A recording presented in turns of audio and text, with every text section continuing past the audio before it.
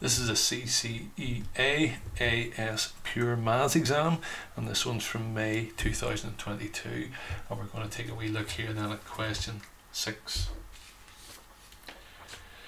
F of x equals qx cubed minus 7x squared plus r, where q and r are constants.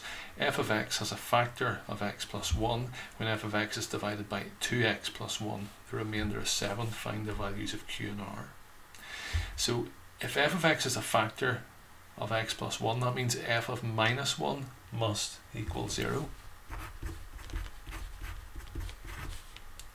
So that means if I substitute in minus 1 then for x, so minus 1 cubed gives me minus 1, obviously, so I end up with minus q.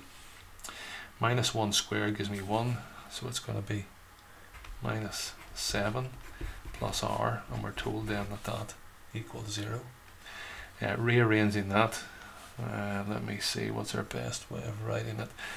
Minus q plus r equals 7. I suspect we're going to get two equations to unknown here. So we'll have this one here, then that's going to be f of minus a half. So f of minus a half equals 7. So minus a half cubed gives me minus an eighth. So that's then going to be minus an eighth q minus a half squared, that gives me a quarter, so that's minus 7 over 4 plus r, and that then gives me 7. I don't like the fractions here, I'm going to multiply through everything then by 8, so I'm going to get minus q minus times through that through by 8 then gives me 14 plus 8r equals 56, and that gives me then minus q plus 8r, add the 56 and that, and I get 70, and that then is equation 2. If I subtract these two, if I do this, we'll just write out one below it to make it a bit more straightforward. Plus r is equal to 7, that's equation 1, and if I do 2, take away 1, the q's disappear, and I get 7r equals 63, and that means r is 9. If that's 9, that gives me minus q is minus 2, and that means q then is 2. So find the values of q and r. Factorize fully then the expression f of x. So go down then at the previous page. So my f of x, the q we've just worked out is 2, so it's 2x cubed minus 7x squared plus 9. And I now then have to factorize that fully, but I know that x plus 1 is a factor, so I don't need to use the factor theorem then to kind of get anything. I can just do my long division straight away. So we know x plus 1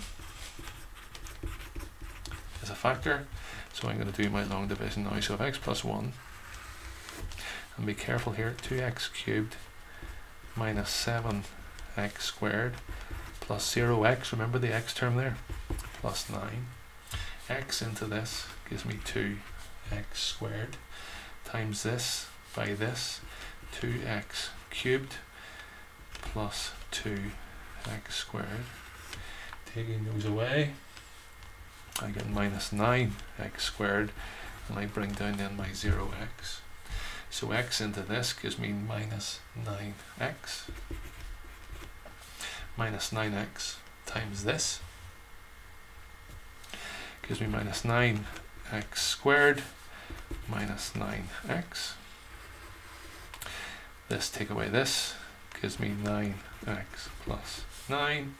Substitute that into that, sorry, x into 9x is then plus 9. That times that gives me 9x plus 9, encouragingly, and that then gives me 0.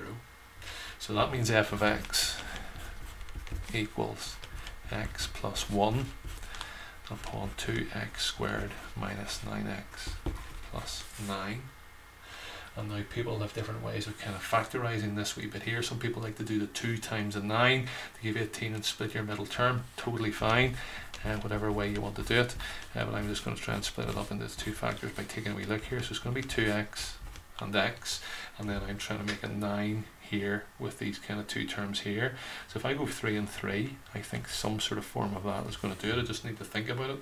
So 3 and 6, and we want a minus, so if we make both of those minus, then that's what we're looking for.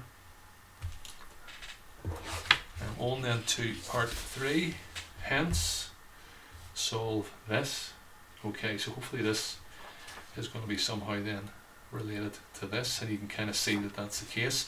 So I'm going to rearrange this as 2 upon 2 to the y cubed. That's using my rules of indices there. So y times 3 because you multiply those, so that gives us that, minus 7 2 to the y squared plus 9 equals 0. If I then let 2 to the y equal x, then I have 2x cubed minus 7x squared plus 9 equals 0, and in the previous question we just factorised that, so we know those factors then are going to be x plus 1, 2x minus 3, and then x minus 3. So that gives me a value of x is minus 1, x is 3 over 2, and x then is 3. X is 2 to the y, so 2 to the power of y equals minus 1. That's not possible, so there's no solution there.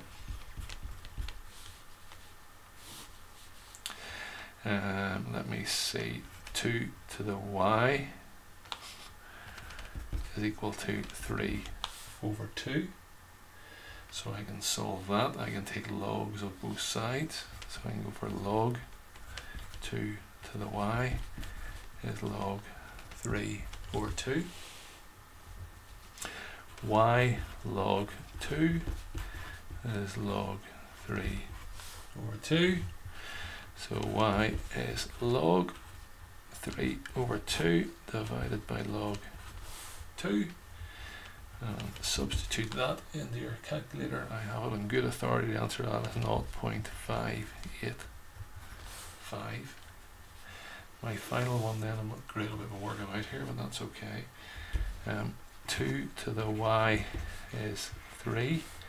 Again, logs of both sides, so we have log 2 to the y is log 3. Y log 2 is log 3. Y log 3 over log 2. Again, substitute that in your calculator.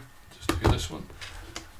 Hopefully you can see it. So we're going to do log 3 divided by log 2. Of course you can do it as a big fraction. That's fine, you get 1.58. So there's my 2 possible solutions. That one can't have a solution, but I have a solution of that and that.